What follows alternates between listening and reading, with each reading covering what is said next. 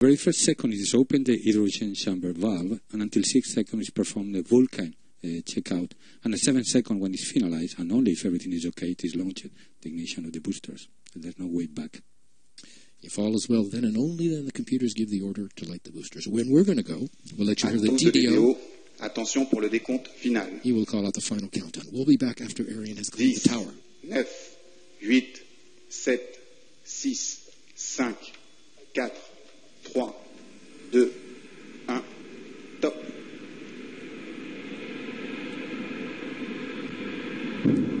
Allumage Vulcain. Allumage des 2 EAP et décollage.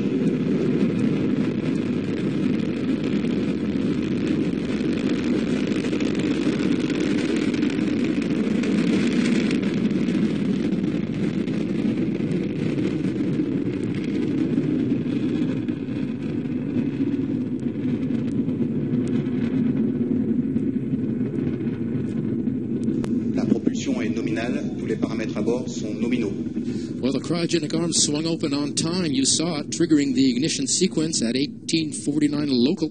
And right on time, Ariane 5 began her mission, roaring off the pad here in French Guiana. You see the trail of gold leaving behind, rising into the night sky through the light clouds. So we do have our good visibility. We'll be able to see the separation of the boosters and maybe even the fairing. Always impressive, the liftoff. Ariane weighs 773 tons at liftoff. She's burning an impressive amount of tons, 5 tons fullest per second. And we're feeling now the sound is coming. La propulsion est nominale. To Jupiter. All is okay on board, says the DDO, as Ariane follows the program in her onboard computer.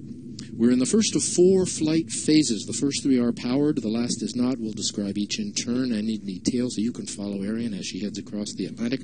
Right now, the first phase, the single Vulcan is called, the core stage engine, and the 2 boosters are burning. Tous les paramètres à bord sont nominaux. La propulsion est nominale. Everything is okay on board, says the DDO. How about the satellites now? They're riding, they're waiting. Yeah, they're waiting. They may be on or off, depending on the customer's choice, waiting for the time to injection in orbit.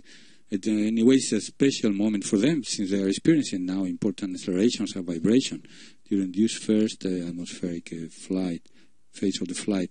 However, they have been signed for that, and you know that they are vibration tested on ground before sending them to crew. And also the launch vehicle has now withstanding enormous loads also. La propulsion est nominale. The boosters will burn for another 5 or 6 seconds, and you'll hear the DDO call out that milestone. Then they will be extinguished and separated. And there, that looks like the flame out of the boosters right there. You'll see them fall away. Séparation des étages d'accélération. There we are. 2 points of light on either side falling away. The yellow dot in the middle, that's the core stage. That's Ariane continuing to burn. On either side, the boosters going to fall about 500 kilometers away from shore. Now, how are they separated? Well, they have on board a pyrotechnical cutting system that separates it from the launcher, and a small rocket for distancing them, for avoiding collision.